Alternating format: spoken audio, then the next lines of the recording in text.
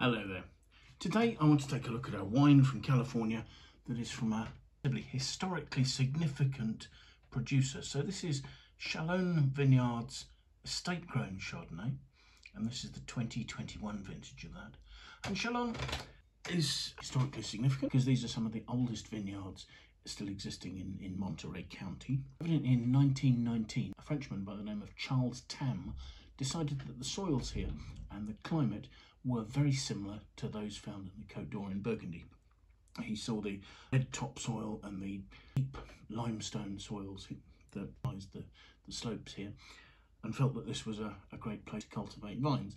The vines he chose to plant, strangely, weren't Burgundian, they were Chenin Blanc. So here we are in the foothills of the Gavilan Mountains, looking out across the Salinas Valley, pretty much opposite the Santa Lucia Highlands.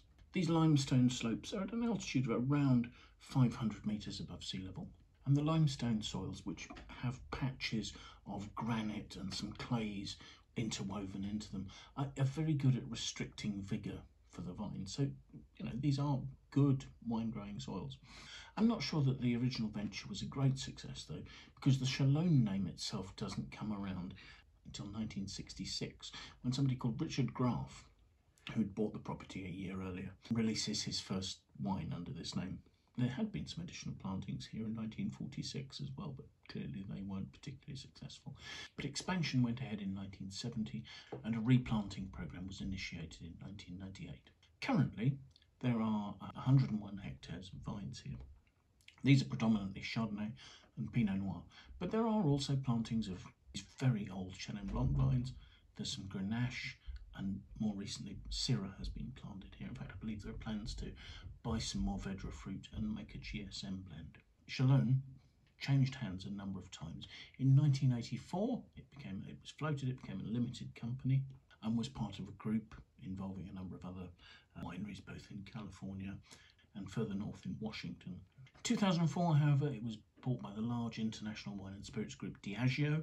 They, however, decided to divest themselves of their wine interests in 2016 and found a buyer in Bill Foley. So the winery became part of the Foley family group of wineries, so involving other wineries such as Sebastiani and Chalk Hill in California, along with a really fine portfolio of New Zealand wineries as well. Chalone's other claim to fame was its part in the famous 1976 Judgment of Paris tasting, where the Chalone Chardonnay that was entered there came third in the white class, which, if you choose to see the Judgment of Paris as being this seminal turning point in the future of California's wines, makes this a historically very significant brand. The wine says it's from the Chalone appellation, or AVA I guess we should say. The AVA was formed in 1982 and it sits actually within the Monterey AVA. As already mentioned, we have this sort of 500 metre above sea level altitude, which means the vineyards here lie above the fogs that find their way up the Salinas Valley. The soils, as already mentioned, are limestone, but with granite as well and a certain amount of clay. The San Andreas Fault runs through the AVA, so in places that sort of mixes up the soil types. The fact there aren't any fogs here ensures that there are good sunshine hours, so it's fairly easy to achieve ripeness. However, there's a lovely cooling sea breeze blowing its way up the valley that helps to moderate the temperature, and in fact there's a really large diurnal range so that the day-night temperatures vary significantly, ensuring that the grapes can retain their acidity relatively well. The blend of this particular wine, it's 100% Chardonnay. The majority of the blend consists of fruit from vines that were planted in 1972. There are other plantings used that were planted in 1986, and those used the budwood from some Chardonnay planted here in 1946. So there's quite a historical ethos going on here. 4 different vineyards, all belonging to Chalone, were used here. I have those listed as the Reservoir Vineyard, the Vista Vineyard, Macwood and Strip.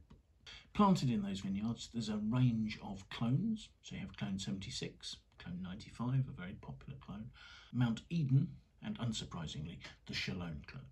Traditionally, Chalone was one of the first places in California to use the approach of barrel fermenting Chardonnay, putting it through malolactic conversion and aging it in French oak. Not surprisingly, that approach is still used. 33% of the oak used is new wood, and maturation goes on for 9 months. I think it's generally considered that there was a dip in quality at Chalone under Diageo's ownership. However, by 2021, the winery's been owned for 5 years by Bill Foley, and actually in March of 2021, Greg Freeman, a new winemaker, was appointed here. So this is his first wine in charge of this winery, and hopefully we'll see a resurgence in the quality of wines that come out of this famous estate.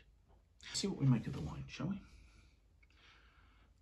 First thing I'd say, you've got a medium, really quite vibrant, really lemony yellow colour.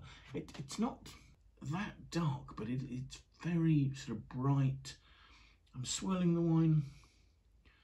The wine is clinging to the glass and very slowly forms some quite prominent tears on the glass. And then I note that the alcohol is 15% according to the label. So that's not a huge surprise. Let's see what we make of the aroma, shall we?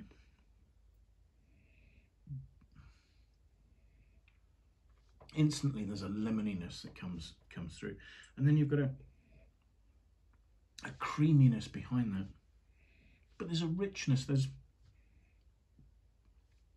peachy touches, and actually almost the sort of the lemoniness and the richness of the fruit notes give it a sort of a lemon meringue pie note.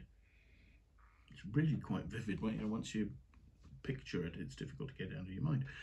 So let's have a taste, shall we?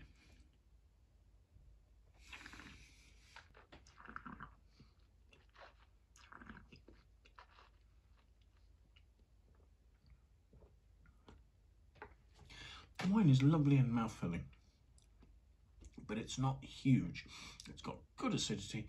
There's a nice freshness coming through that's medium to full-bodied.